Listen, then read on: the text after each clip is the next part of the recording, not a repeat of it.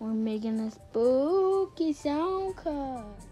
For this project, you will need a wet sponge, a bead or paper clip, a piece of string, and a cup with a hole at the bottom. If you can't make a hole in the bottom of your cup, then you can cut a water bottle in half and just use the top half of the water bottle. Daniel decided to decorate his cup, but with these markers, the color just wipes right off, so this step is optional. This next step, you're going to take your string with the bead or the paper clip, and you're going to pull it all the way through the bottom of your cup.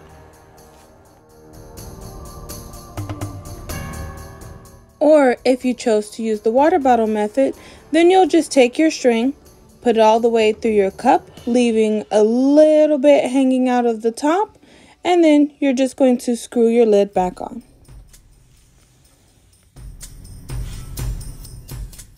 And now for the fun part. Take your wet sponge and slide it down the string and listen to the silly sounds.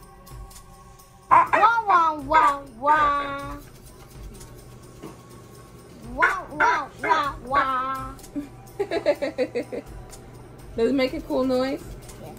Now let me show my epic idea. Okay, what's your epic idea?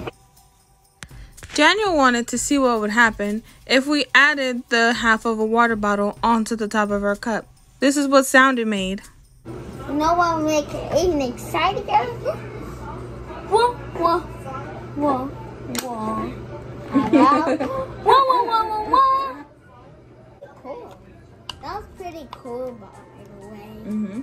So now we're going to try using the half of a water bottle. And Sounds like a ghost. Let's see, let's squeeze That's it. a ghost fart. A ghost fart.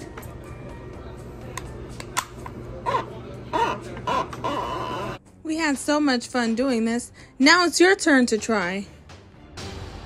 Thanks for watching. Happy Halloween.